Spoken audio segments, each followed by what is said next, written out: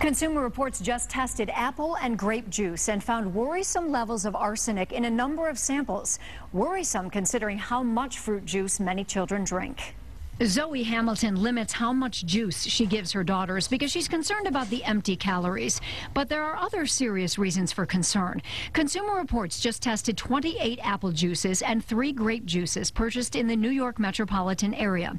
Of the 88 samples analyzed, 10% had arsenic levels that exceeded federal standards for bottled and municipal water. The majority of the arsenic detected was the inorganic form, a known carcinogen linked to skin, bladder, and lung cancer. And with 12 juices Consumer Reports tested, at least one sample contained lead levels that exceeded standards for bottled water. Our test was limited, so we can't draw any conclusions about any particular type or brand of juice, but the higher levels of arsenic and lead we found are troubling because many children drink a lot of juice, and their small body size makes them particularly vulnerable. One likely source of the contamination is pesticides containing arsenic that were used in agriculture. Even though most are now banned, they can remain in the soil.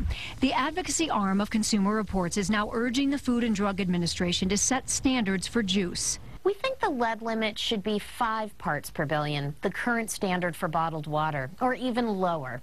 And for arsenic, 3 parts per billion. That's attainable. 41% of the samples we tested met both those levels. The Juice Products Association told Consumer Reports, "We are committed to providing nutritious and safe fruit juices and will comply with limits established by the FDA." For now, Consumer Reports says the best advice for parents is to do what Zoe does and just limit how much juice your children drink.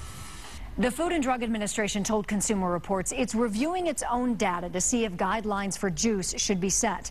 It turns out the FDA has found levels of arsenic in apple juice that are even higher than what Consumer Reports tests discovered. You can read Consumer Reports' complete investigation on the homepage of our website at WXYZ.com. I'm Joanne Purton, 7 Action News.